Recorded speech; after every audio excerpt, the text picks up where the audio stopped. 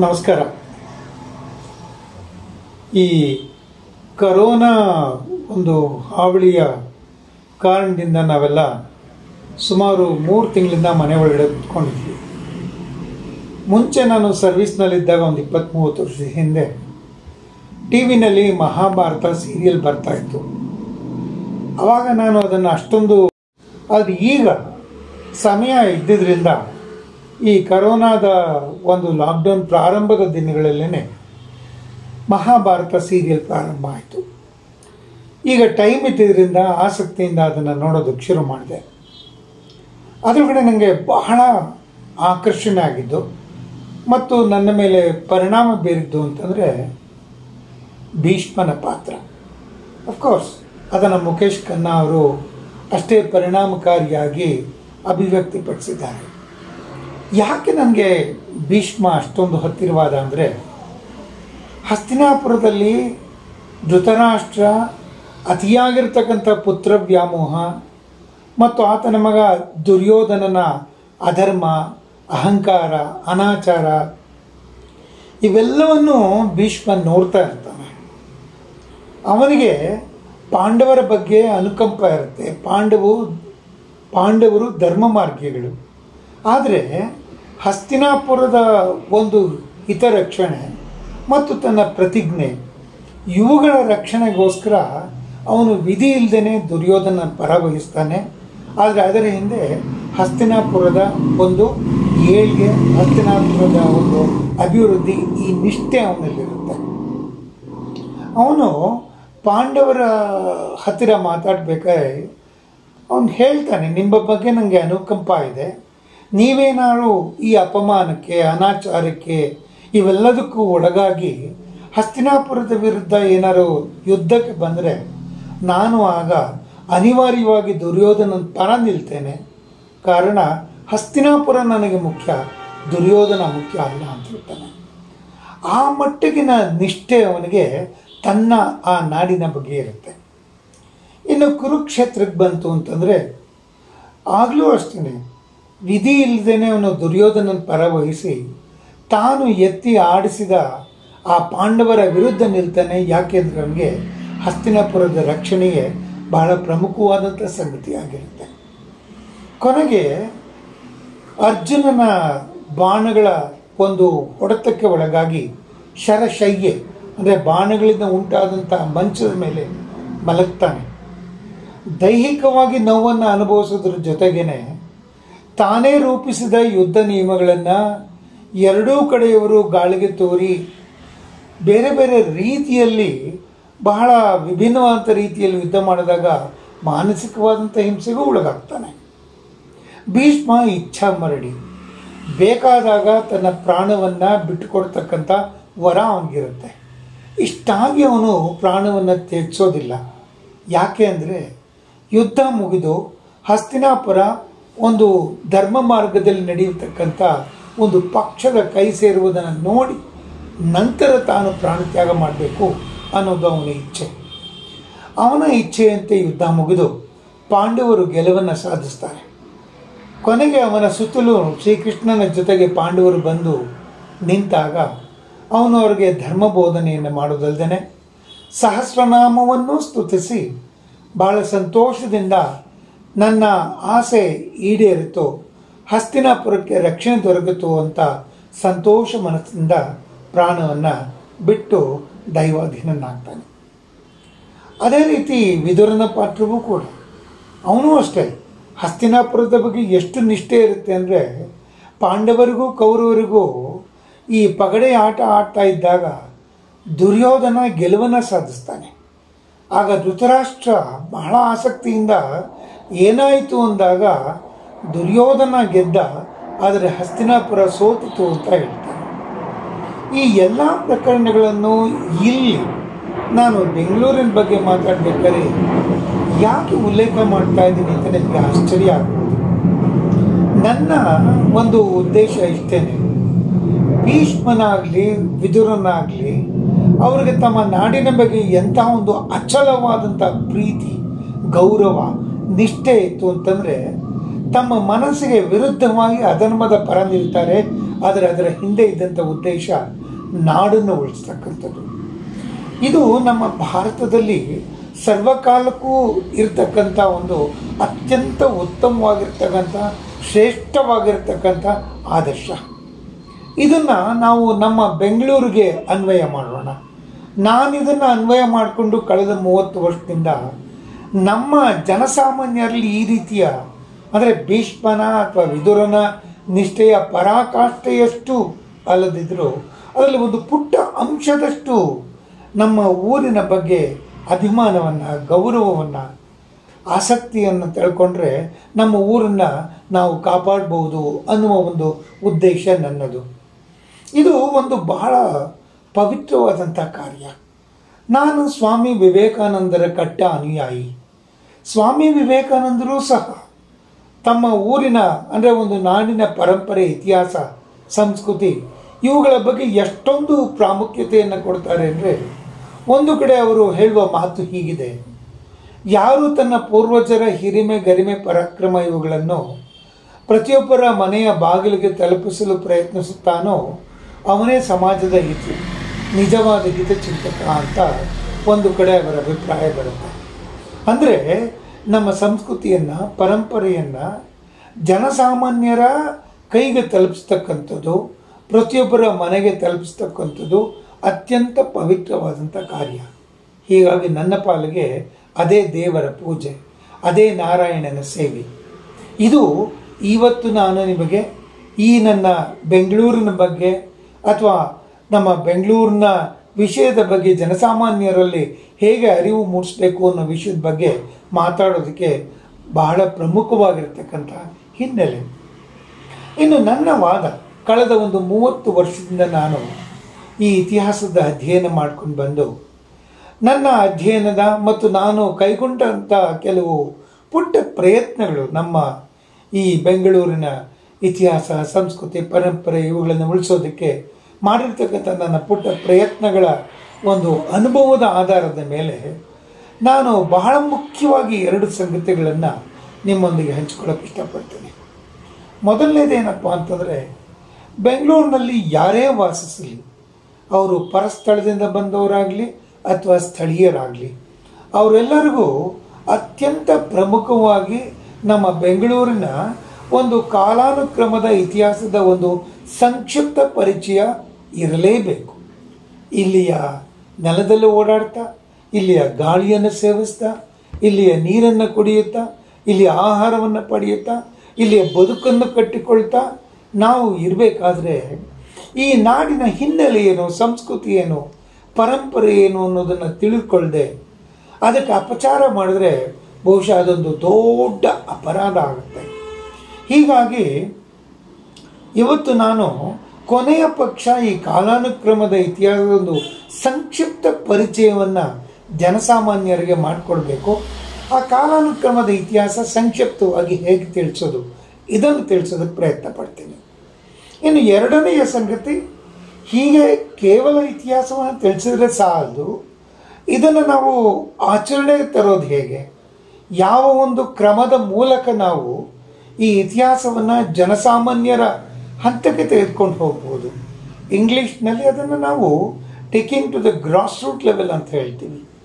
ಯಾವಾಗ ಒಂದು ನಾಡಿನ ಇತಿಹಾಸ ಗ್ರಾಸ್ ರೂಟ್ ಲೆವೆಲ್ಗೆ ತಲುಪುತ್ತೋ, ಜನಸಾಮಾನ್ಯರಲ್ಲಿ ತಲುಪುತ್ತೋ, ಅದು ಕ್ರಾಂತಿಯ ಹಂತವನ್ನು ಮುಟ್ಟುತ್ತೆ.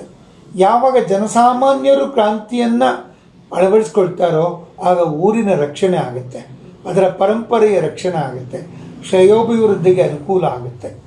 ಈ ಹಿನ್ನೆಲೆಯಲ್ಲಿ ನಾನು 12 ಸೂತ್ರಗಳನ್ನು ರೂಪಿಸಿದ್ದೇನೆ. ಆ 12 ಸೂತ್ರಗಳು ಯಾವುದು, ಅದನ್ನು ಹೇಗೆ ಅಳವಡಿಸಬೇಕು ಅನ್ನೋದು ನನ್ನ ಇವತ್ತಿನ ಈ ಉಪನ್ಯಾಸದ 2ನೇ ಭಾಗ. ಈಗ 1ನೇ ಭಾಗ, 2ನೇ ಭಾಗ ಇವುಗಳನ್ನು ಹೇಳಿಸಿ ನಾನು ನನ್ನ ಮಾತನ್ನು ಮುಗಿಸ್ತೇನೆ. ಇನ್ನು 1ನೇ ಭಾಗ, ನಾನು ಆವಾಗಲೇ ಹೇಳಿದಾಗೆ ಬೆಂಗಳೂರಿನ ಕಾಲಾನುಕ್ರಮದ ಇತಿಹಾಸದ ಒಂದು ಸಂಕ್ಷಿಪ್ತ ವಿವರವಾಗಿ ಹೇಳಿಕೊಳ್ತರೂ ನನಗೆ 4 ಗಂಟೆ 5 ಗಂಟೆ ಬೇಕಾಗುತ್ತೆ. ಎಷ್ಟೋ ಸಲ ನಾನು ಹೇಳಿದ್ದು ಉಂಟು. ಇವತ್ತು ಸಂಜೆ 7 ಗಂಟೆಗೆ ಶುರು ಮಾಡಿದರೆ 1 ಗಂಟೆಗೆ 5 ನಿಮಿಷ ಬ್ರೇಕ್ ತಗೊಂಡು ನಾಳೆ ಸಂಜೆ 7 ಗಂಟೆವರೆಗೂ 24 ಅವರ್ಸ್ ಸತತವಾಗಿ 5 ನಿಮಿಷದ ಬ್ರೇಕ್ ತೊಗೊಂಡು ಮಾತಾಡ್ತಾ ಹೋದ್ರೂ ನಾನು 24 ಗಂಟೆಯಲ್ಲಿ ಒಂದು 40-50% ಅಷ್ಟು ಬೆಂಗಳೂರಿನ ಇತಿಹಾಸವನ್ನು ಮಾತಾಡಿರ್ಬೋದು ಅಂತ ಹೇಳ್ತಾ ಇರ್ತಾರೆ. ಇದರಲ್ಲಿ ಯಾವ ಉತ್ಪ್ರೇಕ್ಷೆ ಇಲ್ಲ ಅಥವಾ ಬ್ಲೋಅಪ್ ಮಾಡ್ತಾ ಇಲ್ಲ. ಯಾಕೆಂದರೆ ಬೆಂಗಳೂರಿನ ಇತಿಹಾಸದ ಆಳ, ಅಗಲ, ಅಂತರಾಳ ಅಷ್ಟೊಂದಿದೆ. ಬಗದಷ್ಟು ಚಿನ್ನದ ಗಣಿಯಲ್ಲಿ ಚಿನ್ನದ ರೇಖು ಬಂಡೆಯ ನಡುವೆ ಬರೋ ಹಾಗೆ ಬರ್ತಾ ಇರುತ್ತೆ. ಬೇಕಾದಷ್ಟು ವಿಷಯಗಳು ಬರುತ್ತೆ. ಅದರೊಳಗೆ ಸತ್ಯಾಸತ್ಯತೆಯನ್ನು ಹೆಕ್ಕಿ ತೆಗೆದು ನಾವು ಅದನ್ನು ಹೇಳಕ್ಕೆ ಹೊರಟ್ರೆ ಬೇಕಾದಷ್ಟು ಟೈಮ್ ಹಿಡಿಯುತ್ತೆ. ನಾನು ಹಾಗೆ ಟೈಮ್ ತಗೊಳ್ತಾ ಇಲ್ಲ. ಜನಸಾಮಾನ್ಯರು ತಿಳ್ಕೊಳ್ಬೇಕಾದಂಥ ಅಂಶ ಎಷ್ಟು, ಅದನ್ನು ಒಂದು 4-5 ನಿಮಿಷದಲ್ಲಿ ಹೇಳಿ ಅಷ್ಟನ್ನು ಪ್ರತಿಯೊಬ್ಬರು ಮನನ ಮಾಡಿಕೊಂಡು ತಿಳ್ಕೊಂಡಿದ್ರು ಬೇಕಾದಷ್ಟು ನಮ್ಮ ಊರಿನ ಬಗ್ಗೆ ಗೌರವ ಮೂಡಿಸ್ಕೊಳ್ಳೋದಕ್ಕೆ. ಮೊದಲನೇದಾಗಿ ನಮ್ಮ ಊರನ್ನು ನಾನು ನಮ್ಮ ಹತ್ತಿರದ ನಗರಗಳಾದಂಥ ಅಥವಾ ನಮ್ಮ ಭಾರತದ ಅತ್ಯಂತ ಪ್ರಮುಖ ನಗರಗಳಾದಂಥ ಚೆನ್ನೈ, ಕೋಲ್ಕತ್ತಾ, ಮುಂಬೈನ ಒಂದು ಏಜ್ಗೆ ಅಥವಾ ಇತಿಹಾಸಕ್ಕೆ ಹೋಲಿಸಿ ನೋಡಿದ್ರೆ ಚೆನ್ನೈ ಸುಮಾರು ಒಂದು 410 ವರ್ಷಗಳ ಹಳೆಯದು. ಕೋಲ್ಕತ್ತಾ ಚೆನ್ನೈನ ಫ್ರಾನ್ಸಿಸ್ ಡೇ ಎನ್ನುವ ಒಬ್ಬ ಬ್ರಿಟಿಷ್ ವ್ಯಕ್ತಿ ರೂಪಿಸಿದಂಥ ಊರು. ಅಲ್ಲಿಂದ ಹೊರಟಂಥ ಒಬ್ಬ ಚೌರನಾಕನನ್ನು ಕೋಲ್ಕತ್ತಾವನ್ನು ರೂಪಿಸ್ತಾನೆ. ಅದಕ್ಕೊಂದು 350-360 ವರ್ಷಗಳಿರ್ಬೋದು. ಅಲ್ಲಿಂದ ನೀವು ಮುಂಬೈ ನಗರಕ್ಕೆ ಬಂದರೆ ಪೋರ್ಚುಗೀಸರ ಕೈಯಲ್ಲಿತ್ತು. ಅದು ನಂತರ ಬ್ರಿಟಿಷರ ಕೈಗೆ ದೊರಕಿ ನಂತರ ಅವರು ಅದನ್ನು ಡೆವಲಪ್ ಮಾಡಿದರು. ಅದಕ್ಕೊಂದು 300 ವರ್ಷಗಳ ಇತಿಹಾಸ ಇರ್ಬೋದು. ಆದರೆ ಈ 3 ಮಹಾನ್ ನಗರಗಳಿಗೆ ಹೋಲಿಸಿದ್ರೆ ನಮ್ಮ ಬೆಂಗಳೂರನ್ನು ತೆಗೆದುಕೊಂಡ್ರೆ 1537ರ ಸುಮಾರಿಗೆ ಹಿರಿಯ ಕೆಂಪೇಗೌಡರು ಈ ಊರನ್ನ ರೂಪಿಸ್ತಾರೆ. ಅವರು ಅಪ್ಪಟ ಸ್ಥಳೀಯರು, ಯಲಹಂಕನಾಡ ಪ್ರಭುಗಳು ಅಂತ ಅವರ ಪೂರ್ವಜರು ಆಗಲೇ ಹೆಸರನ್ನು ಪಡೆದಂಥವರು. ಅವರ ಪೂರ್ವಜರು ನಗರವನ್ನು ರೂಪಿಸಿದಲ್ಲಿ ಬಹಳ ನಿಷ್ಠರು, ಬಹಳ ಪರಿಣಿತರು. ಹೀಗಾಗಿ ಯಲಹಂಕ ನಾಡು ಬಹಳ ಒಂದು ದೊಡ್ಡ ಒಂದು ನಾಡಾಗಿ ರೂಪುಗೊಂಡಿರುತ್ತೆ. ಹೀಗೆ ಒಂದು ಊರನ್ನು ಒಂದು ವ್ಯವಸ್ಥಿತವಾಗಿ ಕಟ್ಟುವಂತಹ ಕ್ರಮ ಇದೆಯಲ್ಲ, ಅದು ಹಿರಿಯ ಕೆಂಪೇಗೌಡರಿಗೆ ತಮ್ಮ ಪೂರ್ವಜರಿಂದ ಒಂದು ಕೊಡುಗೆಯಾಗಿ ಬಂದಿರುತ್ತೆ. ಅಂತಹ ಒಂದು ನಗರ ನಿರ್ಮಾಣದಲ್ಲಿ ಒಂದು ನಿಷ್ಣಾತನಾದಂಥ, ಪರಿಣಿತನಾದಂಥ ಒಬ್ಬ ಸ್ಥಳೀಯ ವ್ಯಕ್ತಿಯಿಂದ, ಒಬ್ಬ ಸುಸಂಸ್ಕೃತ ವ್ಯಕ್ತಿಯಿಂದ, ಸಂಪ್ರದಾಯ, ಸಂಸ್ಕೃತಿ, ನಿಷ್ಠೆ ಇವುಗಳಿಗೆ ಗೌರವ ಕೊಡುವ ವ್ಯಕ್ತಿಯಿಂದ ರೂಪಿತಗೊಂಡಂತಹ ಬೆಂಗಳೂರು. ಹೀಗಾಗಲೇ 1537ನ್ನ ನಾವು ಅಧಿಕೃತವಾಗಿ ಬೆಂಗಳೂರಿನ ನಿರ್ಮಾಣದ ಕಾಲ ಅಂತ ಇತಿಹಾಸದಲ್ಲಿ ದಾಖಲೆಗಳಾಗಿವೆ. ಹಾಗಾಗಿ ಆ ವರ್ಷವನ್ನೇ ಲೆಕ್ಕಕ್ಕೆ ತೆಗೆದುಕೊಂಡ್ರು. ಈಗ ನಾವು 2020ನೇ ವರ್ಷವನ್ನು ತೆಗೆದುಕೊಂಡ್ರೆ ಸುಮಾರು 482 ವರ್ಷಗಳು ನಮ್ಮ ಬೆಂಗಳೂರಿಗೆ ಸಂದಿವೆ. ಹೀಗಾಗಿ ಚೆನ್ನೈ, ಕೋಲ್ಕತ್ತಾ, ಮುಂಬೈ ಇಂತಹ ನಗರಗಳಿಗೆ ಹೋಲಿಸಿದ್ರೆ ನಮ್ಮ ಬೆಂಗಳೂರು ಹಿರಿಯಣ್ಣನ ಸ್ಥಾನದಲ್ಲಿದೆ. ಇದು ಒಂದು ಅಂಶ. ಯಾಕೆ ನಮ್ಮ ನಗರದ ಬಗ್ಗೆ ನಾವು ಅಭಿಮಾನವನ್ನು ತಳಿಬೇಕು ಅಂತ. ಎರಡನೇದಾಗಿ ಬೆಂಗಳೂರಿನ ಭೌಗೋಳಿಕ ಸ್ಥಾನಮಾನಗಳನ್ನು ತೆಗೆದುಕೊಂಡ್ರೆ ಕೆಂಪೇಗೌಡರು ಇದೇ ಜಾಗದಲ್ಲೇ ಬೆಂಗಳೂರನ್ನ ರೂಪಿಸಿದ್ದು ಆಕಸ್ಮಿಕವಲ್ಲ ಅನ್ನೋದು ಸ್ಪಷ್ಟವಾಗಿ ಗೊತ್ತಾಗುತ್ತೆ. ಎಲ್ಲೋ ಒಂದು ಕಡೆ ಸೈಟ್ ಸಿಕ್ತು, ಏನೋ ಒಂದು ಮನೆ ಕಟ್ಬಿಟ್ರೆ ಸಾಕಪ್ಪ ಅನ್ನೋ ಹಾಗೆ ನಾವು ಎಷ್ಟೋ ಸಲ ಮನೆಯನ್ನು ನಿರ್ಮಾಣ ಮಾಡ್ತೀವಲ್ಲ, ಆ ರೀತಿ ಆಗಿದ್ದಲ್ಲ. ಅವನು ಈ ಜಾಗವನ್ನೇ ಆರಿಸ್ಕೊಳ್ಳೋದಕ್ಕೆ ಒಂದು ವೈಜ್ಞಾನಿಕ ಹಿನ್ನೆಲೆ ಇದೆ. ನೋಡಿ, ಇಡೀ ಬೆಂಗಳೂರು, ಇವತ್ತಿನ ಬೆಂಗಳೂರು ನಾನು ಹೇಳ್ತಾ ಇರೋದು ಸುಮಾರು 741 ಚದುರ ಕಿಲೋಮೀಟರ್ ಸ್ಥಾಪಿತವಾಗಿರೋದು ಪೆನಿನ್ಸುಲಾ ನೀಸ್ ಇರ್ತಕ್ಕಂಥ ಒಂದು ಭೂಗರ್ಭ ಶಿಲಾ ಪದರದ ಆಧಾರದ ಮೇಲೆ. ಭೂಗರ್ಭ ಶಾಸ್ತ್ರಜ್ಞರು ಹೇಳ್ತಾರೆ ಇದೊಂದು ಬಹಳ ಅಪರೂಪವಾಗಿರ್ತಕ್ಕಂಥ ಶಿಲಾಪದರ. ಸಾಮಾನ್ಯವಾಗಿ ಇಲ್ಲಿ ಭೂಕಂಪ ಆಗೋದಿಲ್ಲ, ಆದ್ರೂ ಎಲ್ಲೋ ಒಂದು ಅದರಬಹುದಷ್ಟೇ, ಟ್ರೆಮರ್ಸ್ ಆಗಬಹುದಷ್ಟೇ ಅಂತ. ಹೀಗಾಗಿ ಬೆಂಗಳೂರು ಸುರಕ್ಷಿತವಾದಂಥ ಒಂದು ಭದ್ರ ಬುನಾದಿ ಮೇಲೆ ನಿರ್ಮಾಣವಾಗಿದೆ. ಇನ್ನು ಸುಮಾರು 3000 ಅಡಿ ಎತ್ತರದ ಸಮುದ್ರ ಮಟ್ಟದಿಂದ ಎತ್ತರದಲ್ಲಿರ್ತಕ್ಕಂಥ ಪ್ರದೇಶ. ಹೀಗಾಗಿ ತಂಪು ಹವೆಯನ್ನು ಹೊಂದಿರತಕ್ಕಂಥ ನಾಡು ಇದು. ಇನ್ನು ಬೆಟ್ಟ ಗುಡ್ಡಗಳ ಪ್ರದೇಶವಾದ್ರಿಂದ ಜರಿಗಳು ಅಥವಾ ಸಣ್ಣ ನದಿಗಳು, ಕಲ್ಯಾಣಿಗಳು ಹುಟ್ಟುವಂತಹ ಜಾಗ ಅಥವಾ ಜಲ ಸಂಪನ್ಮೂಲವನ್ನು ಹೊಂದಿದ್ದಂತಹ ಜಾಗ. ಈ ಎಲ್ಲ ಕಾರಣಗಳಿಂದ ಕೆಂಪೇಗೌಡರು ಈ ಜಾಗವನ್ನೇ ಆರಿಸಿದ್ದು ಸ್ಪಷ್ಟ ಅನ್ನೋದು ಗೊತ್ತಾಗುತ್ತೆ. ಇನ್ನು ಕೆಂಪೇಗೌಡರಿಂದ ಪ್ರಾರಂಭವಾಗಿ ತದನಂತರ ಬಂದಂತಹ ಕಾಲಾನುಕ್ರಮದಲ್ಲಿ ಯಾರ್ಯಾರು ಆಳಿದ್ರು ಅನ್ನೋದನ್ನು ಬಹಳ ಸಂಕ್ಷಿಪ್ತವಾಗಿ ಹೇಳ್ಬಿಡ್ತೀನಿ.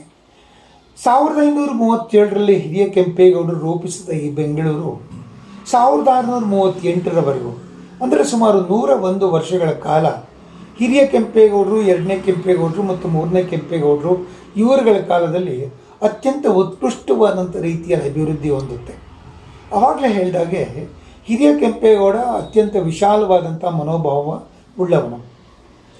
ನಾನು ಕಳೆದ ಒಂದು 3 ವರ್ಷದಿಂದ ಲಂಡನ್ ನಗರಕ್ಕೆ ಪ್ರವಾಸದ ಒಂದು ಕಾರಣ ಮತ್ತು ಅಧ್ಯಯನದ ಕಾರಣದಿಂದ ಮಾಸ್ತ್ಯ ಅಧ್ಯಯನದ ಪೀಠದಿಂದ ಕಳಿಸಲ್ಪಟ್ಟಿದ್ದೆ. ಅಲ್ಲಿ ಇಡೀ ನಗರವನ್ನು 40 ದಿವಸಗಳ ಕಾಲ ಅಧ್ಯಯನ ಮಾಡಿ ಇಲ್ಲಿಯ ಪತ್ರಿಕೆಗೆ ನಾನು ಅಂಕಣವನ್ನು ಬರಿತಾ ಇದ್ದೆ. ನನಗೆ ಆಶ್ಚರ್ಯ ಆಗಿದ್ದೇನು ಅಂದರೆ 2000 ವರ್ಷಗಳ ಹಿಂದೆ ರೋಮನರಿಂದ ರೂಪಿಸಲ್ಪಟ್ಟ ಲಂಡೋನಿಯಂಗೂ 1537ರಲ್ಲಿ ಹಿರಿಯ ಕೆಂಪೇಗೌಡರು ರೂಪಿಸಿದಂಥ ಹಳೆ ಬೆಂಗಳೂರಿಗೂ ಅತ್ಯಂತ ಹತ್ತಿರವಾದಂಥ ಹೋಲಿಕೆ ಇದೆ. ಆ ಲಂಡೋನಿಯಂನ ಮ್ಯಾಪನ್ನು ನಮ್ಮ ಹಳೆ ಬೆಂಗಳೂರಿನ ಮೇಲೆ ಇಟ್ಟರೆ ಹೆಚ್ಚು ಕಡಿಮೆ ಒಂದೇ ರೀತಿಯಲ್ಲಿ ಹೊಂದುತ್ತೆ. ಆ ವಿವರಗಳನ್ನೆಲ್ಲ ನಾನು ಹೋಲಿಕೆಯ ವಿವರಗಳನ್ನೆಲ್ಲ ಹೇಳ್ತಾ ಹೋಗೋದಿಲ್ಲ, ಬಹಳ ಸಮಯ ಹಿಡಿಯುತ್ತೆ. ಇಷ್ಟಂತೂ ಹೇಳಬಲ್ಲೆ, 2000 ವರ್ಷಗಳ ಹಿಂದೆ ರೂಪುಗೊಂಡಂಥ ಆ ನಗರದ ಒಂದು ರೂಪರೇಷೆಯನ್ನು 1500 ವರ್ಷದ ನಂತರ ತನ್ನ ನಗರವನ್ನು ರೂಪಿಸಬೇಕಾದ್ರೆ ಕೆಂಪೇಗೌಡರು ಅಳವಡಿಸ್ಕೊಳ್ತಾರೆ ಅಂದರೆ ಅವ್ರಿಗೆ ಎಂತಹ ದೂರದೃಷ್ಟಿ ಇತ್ತು, ಎಂತಹ ಒಂದು ದಿವ್ಯ ಜ್ಞಾನ ಇತ್ತು. ಹೀಗಾಗಿ ಹಿರಿಯ ಕೆಂಪೇಗೌಡರು ಕೇವಲ ಒಬ್ಬ ನಗರ ನಿರ್ಮಾಪಕ ಅಲ್ಲ, ಅತೀಂದ್ರಿಯವಾದಂಥ ಶಕ್ತಿ ಉಳ್ಳಂಥ ಮಹಾನ್ ಶಕ್ತಿ ಪುರುಷ ಅನ್ನೋದು ಸ್ಪಷ್ಟವಾಗುತ್ತೆ. ಇನ್ನು ಆತನ ಕಾಲದಲ್ಲಿ ಬಹಳ ಪ್ರೋಗ್ರೆಸಿವ್ ಥಿಂಕರ್ ಅನ್ನೋದಕ್ಕೆ ಆಗಿನ ಕಾಲದಲ್ಲಿ ಇವತ್ತೇನು ಗ್ಲೋಬಲ್ ಇನ್ವೆಸ್ಟರ್ಸ್ ಮೀಟ್ ಅಂತ ಹೇಳ್ತೀವೋ ಹಾಗೆ ಎಲ್ಲರನ್ನೂ ಕರೆಸಿ ಇಲ್ಲಿ ವ್ಯಾಪಾರ ವಹಿವಾಟಿಗೆ ಅನುಕೂಲ ಮಾಡಿಕೊಡ್ತಾರೆ. ಸೆಕ್ಯುಲರ್ ಔಟ್ಲುಕ್ ಇರುತ್ತೆ. ಹೀಗಾಗಿ ಎಲ್ಲ ಜನಾಂಗದವರು ಇಲ್ಲಿ ಬಂದು ನೆಲೆಸ್ತಾರೆ. ಅವರವರು ದೇವಸ್ಥಾನಗಳನ್ನು ಕಟ್ಕೊಳ್ತಾರೆ. ಅವರವರ ಆಚಾರ ವಿಚಾರಗಳಿಗೆ ಎಲ್ಲ ರೀತಿಯ ಪ್ರೋತ್ಸಾಹ ಇರುತ್ತೆ. ಹೀಗಾಗಿ ಅವರ ಕಾಲದಲ್ಲೇ ಸುಮಾರು 20ರಿಂದ 30 ಪೇಟೆಗಳು, ನಗರದ ಪೇಟೆ, ಅಕ್ಕಿಪೇಟೆ, ಚಿದಿಮಾರಪೇಟೆ, ಹೀಗೆ ಅನೇಕ ಪೇಟೆಗಳಿರುತ್ತೆ. ನಂತರ ಅದು ಅಭಿವೃದ್ಧಿ ಹೊಂದಿ ಇವತ್ತು 64 ಪೇಟೆಗಳಾಗಿವೆ. ಆಗಿನ ಕಾಲದಲ್ಲಿ ಬಹಳ ಸಮೃದ್ಧವಾಗಿರ್ತಕ್ಕಂಥ ಒಂದು ನಗರ ಇದಾಗಿರುತ್ತೆ. ಎರಡನೇ ಕೆಂಪೇಗೌಡರು ಈ ಸಂಪದ್ಭರಿತವಾದ ನಗರವನ್ನು ರಕ್ಷಣೆ ಮಾಡಬೇಕು ಅನ್ನೋ ದೃಷ್ಟಿಯಿಂದ ನಗರದ ಸುತ್ತಲೂ ಎತ್ತರವಾದಂಥ ಪ್ರದೇಶದಲ್ಲಿ ಗೋಪುರಗಳನ್ನು ಕಟ್ಟುತ್ತಾರೆ. ಅವೆಲ್ಲವೂ ಕಾವಲು ಗೋಪುರಗಳೆಂದು ಇವತ್ತು ಪ್ರಸಿದ್ಧವಾಗಿದೆ. ಈ ಸಂಪತ್ತು, ಈ ಅಭಿವೃದ್ಧಿ, ಈ ಯಶಸ್ಸು ಇವೆಲ್ಲವೂ ಎಷ್ಟರ ಮಟ್ಟಿಗೆ ಇರುತ್ತವೆ ಅಂದರೆ ಎಲ್ಲೋ ದೂರದ ಬಿಜಾಪುರದ ಸುಲ್ತಾನ ಆದಿಲ್ ಶಾನ್ಗೆ ಕೆಂಪೇಗೌಡರ ಈ ಬೆಂಗಳೂರಿನ ಮೇಲೆ ಕಣ್ಣು ಬೀಳುತ್ತೆ. ಅವನು ರಣದುಲ್ಲಾ ಖಾನ್ ಮತ್ತು ಶಹಾಜಿಯನ್ನು ದೊಡ್ಡ ಸೈನ್ಯದ ಜೊತೆಗೆ ಇಲ್ಲಿ ದಂಡೆತ್ತಿ ಕಳಿಸಿ ಬೆಂಗಳೂರನ್ನ ಆಕ್ರಮಿಸ್ಕೊಳ್ಳೋದಕ್ಕೆ ಕಳಿಸ್ಕೊಡ್ತಾನೆ. ಅವರು ಬರ್ತಾರೆ. ಆದರೆ ರಕ್ತಪಾತ ಆಗಬಾರ್ದು ಅಂತ ಮೂರನೇ ಕೆಂಪೇಗೌಡರು ಬೆಂಗಳೂರಿನ ರಣದುಲ್ಲಾ ಖಾನ್ಗೆ ಕೈಗೆ ಒಪ್ಪಿಸಿ ಮಾಗಡಿಗೆ ತೆರಳುತ್ತಾರೆ. ರಣದುಲ್ಲಾ ಖಾನ್ ಬೆಂಗಳೂರಿನ ಶಹಾಜಿ ಕೈಗೆ ಒಪ್ಪಿಸಿ ಇದನ್ನು ಮುಂದುವರಿಸ್ಕೊಂಡು ಹೋಗೋದಕ್ಕೆ ಕೊಟ್ಟು ಹೋಗ್ತಾನೆ. ಶಹಾಜಿ ಮತ್ತು ಆತನ ಪುತ್ರರಾಗಿರ್ತಕ್ಕಂಥ ವೆಂಕೋಜಿ ಶಿವಾಜಿ ಬೆಂಗಳೂರನ್ನ ಅಭಿವೃದ್ಧಿ ಪಡುತ್ತಾರೆ. ಶಿವಾಜಿಗೆ ಬೆಂಗಳೂರಿನ ಬಗ್ಗೆ ಅಪಾರವಾಗಿರ್ತಕ್ಕಂಥ ಪ್ರೀತಿ ಇರುತ್ತೆ. ಆದರೆ ಶಹಾಜಿಯ ಆದೇಶದ ಮೇಲೆ ಅವರು ಮತ್ತೆ ಔರಂಗಜೇಬನ ಎದುರಿಸೋದಕ್ಕೆ ಅಟ್ಲ ಕಡೆ ಹೋಗಬೇಕಾಗುತ್ತೆ. ಆದರೆ ವೆಂಕೋಜಿ ಅವನಿಗೆ ಇದರ ಬಗ್ಗೆ, ಈ ನಗರದ ಬಗ್ಗೆ ಅಷ್ಟಾಗಿ ಆಸಕ್ತಿ ಇರೋದಿಲ್ಲ. ಆದರೆ ಈ ಸಂದರ್ಭದಲ್ಲಿ ಔರಂಗಜೇಬನಿಗೆ ಬೆಂಗಳೂರು ಬಗ್ಗೆ ಕಡಿ ಬೀಳುತ್ತೆ. ಆತ ಸುಮಾರು 1687ರ ಹೊತ್ತಿಗೆ ಅಂದರೆ 1638ರಲ್ಲಿ ಮರಾಠರ ಕೈಗೆ ಅಂದರೆ ಶಹಾಜಿ ಕೈಗೆ ಬೆಂಗಳೂರು ಬಂದು ಸುಮಾರು 60 ವರ್ಷಗಳ ನಂತರ ಅಂದರೆ 1687-90ರ ಹೊತ್ತಿಗೆ ಮೊಘಲರು ಅಂದರೆ ಔರಂಗಜೇಬನ ಕಾಸಿಂ ಖಾನನ ಕೈಗೆ ಬೆಂಗಳೂರು ಹೋಗುತ್ತೆ. ಸುಮಾರು 3-4 ವರ್ಷಗಳ ನಂತರ ಕಾಸಿಂ ಖಾನ್ ಶಿರಾದ ಫೌಜದಾರ ಆಗಿ ಹೋಗಬೇಕು ಅಂತ ಔರಂಗಜೇಬನಿಂದ ಫರ್ಮಾನ್ ಹೊರಟಾಗ ಅವನು ಬೆಂಗಳೂರನ್ನ ಏನು ಮಾಡಬೇಕು ಅಂತ ಗೊತ್ತಾಗದೆ ಅದನ್ನು ಯಾರು ಬೇಕಾದರೂ ತೆಗೆದುಕೊಳ್ಬೋದು ಅಂತ ಘೋಷಣೆ ಮಾಡಿದಾಗ ಮೈಸೂರಿನ ಅರಸರು ಇಲ್ಲಿಗೆ ಬರ್ತಾರೆ, ಚಿಕ್ಕದೇವರಾಜ ಒಡೆಯರು. ಅವರು ಇದನ್ನು ಗುತ್ತಿಗೆಗೆ ಪಡೆದು ಮುಂದೆ ಆಳ್ವಿಕೆಯನ್ನು ನಡೆಸ್ತಾರೆ. ಇದು 1697ರಿಂದ ಪ್ರಾರಂಭವಾಗಿ 1758ರವರೆಗೂ ಚಿಕ್ಕದೇವರಾಜ ಒಡೆಯರು ಸುಮಾರು 22 ಜನ ಪಾರುಪತ್ಯಗಾರರ ಮೂಲಕ ಆಡಳಿತವನ್ನು ನಡೆಸ್ತಾರೆ. ಅವರಲ್ಲಿ ಒಬ್ಬ ಪಾರುಪತ್ಯಗಾರನ ಮನೆಯಲ್ಲಿ ಹೈದರಾಲಿ ಕೆಲಸದಲ್ಲಿರ್ತಾನೆ. ಆತ ತನ್ನ ಒಂದು ಚಾಕಚಕ್ಯತೆ, ತನ್ನ ನಿಪುಣತೆಯಿಂದ ಶ್ರೀರಂಗಪಟ್ಟಣದ ಸೈನ್ಯದ ಕಣ್ಣಿಗೆ ಬೀಳ್ತಾನೆ, ಸೈನ್ಯಕ್ಕೆ ಸೇರ್ತಾನೆ, ಅಲ್ಲಿ ಅಭಿವೃದ್ಧಿಯನ್ನು ಹೊಂದುತ್ತಾನೆ ಮತ್ತು ಮೈಸೂರು ಅರಸರ ಯಾವುದೋ ಒಂದು ತೊಂದರೆಯನ್ನು ನಿವಾರಣೆ ಮಾಡೋದ್ರಿಂದ ಆತನಿಗೆ ಜಹಗೀರಿಯಾಗಿ ಬೆಂಗಳೂರು ದೊರಕುತ್ತೆ.